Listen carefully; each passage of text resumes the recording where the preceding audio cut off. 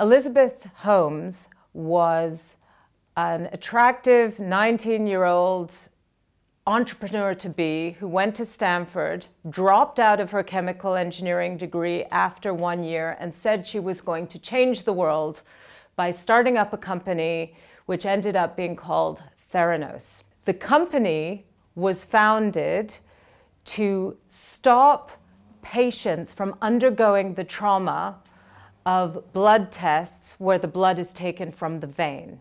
Instead, claimed Elisabeth Holmes, you would be able to take a few drops of blood from your thumb or your finger, from a pinprick, and hundreds of tests could be run on those few drops of blood, giving you the whole gamut of diagnostics that you would get from blood tests. This was, in the old-fashioned Silicon Valley sense, vaporware.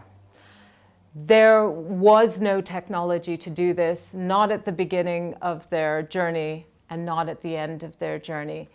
And anyone who had really looked carefully at the technology would have known that, because this young woman was compelling and charismatic and managed to pull a lot of people who were famous in their own right into her spell, that suddenly everyone suspended disbelief. They didn't ask the right questions. So one of the things that I think is important is that we always ask the hard questions, sometimes the stupid basic questions. How are you going to run 200 tests on 2 drops of blood? As soon as you just start asking questions like, okay, well, how many cells are there in there anyway? And how are we going to get those to flow around a machine? As soon as you start asking the most basic questions, the technology falls apart. It becomes obvious that this is not real. Even the most basic due diligence on the part of some of these investors would have made a huge difference. If they had just asked some basic questions about what does blood testing involve?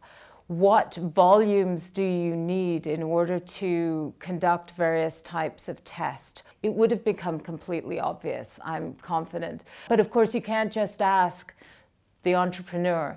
You can't just ask Elisabeth Holmes or whoever else is the person. You have to go out and ask the competitors, ask people with something to lose, ask independent consultants. How does their technology work?